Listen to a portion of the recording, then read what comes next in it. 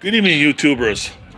Let's talk about the leader of Black Lives Matter. Okay, so it's been found out that they're using donated funds to buy $1 million homes. Okay, so also Candace Owens, I think I know who she is. She's a Fox News reporter, and she's trying to interview the leaders of Black Lives Matter, at her home, but I say a big old mansion that is. So, and then what happened?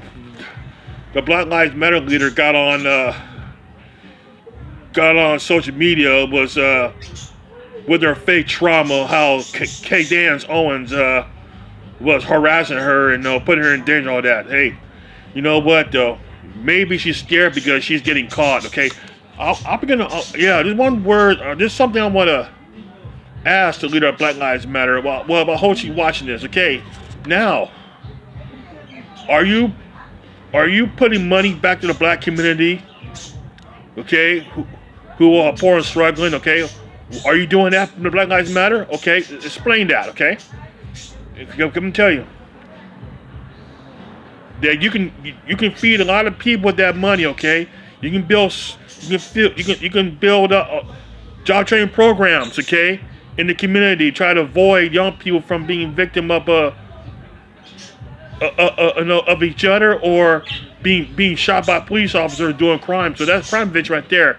Okay, so Black Lives Matter. Okay, now the leader. I remember one time in a video how she was having expensive champagne with her friends at the mansion. Okay, with all that money she's making. Okay, now she became an instant millionaire. Well, wait a minute. See, they admit that they're a Marxist organization, okay, like, communism or socialism, that is, who are against the rich, who are anti-capitalism. Okay, now she bought several homes in rich community, just like a successful gangster rapper. Okay, now how many homes that were built for poor people to have a starting life? Okay, how many homes that she was built with that? Many. Okay, all right. How many food distribution centers that she can build? Okay, to help the poor people. See that? Nothing. Okay. It's very so strange in how the politicians, mostly Democrats, are not looking into it. Oh, they're too busy trying to dig a Trump on tax fraud in New York. Okay, so Black Lives Matter. Black Lives Matter. Okay, what are you doing with your money? Your money you made right now. Okay, I saw a picture of you. Okay, you still look like a hood rat. Okay, all right. So now, Miss Black leader of Black Lives Matter. Okay.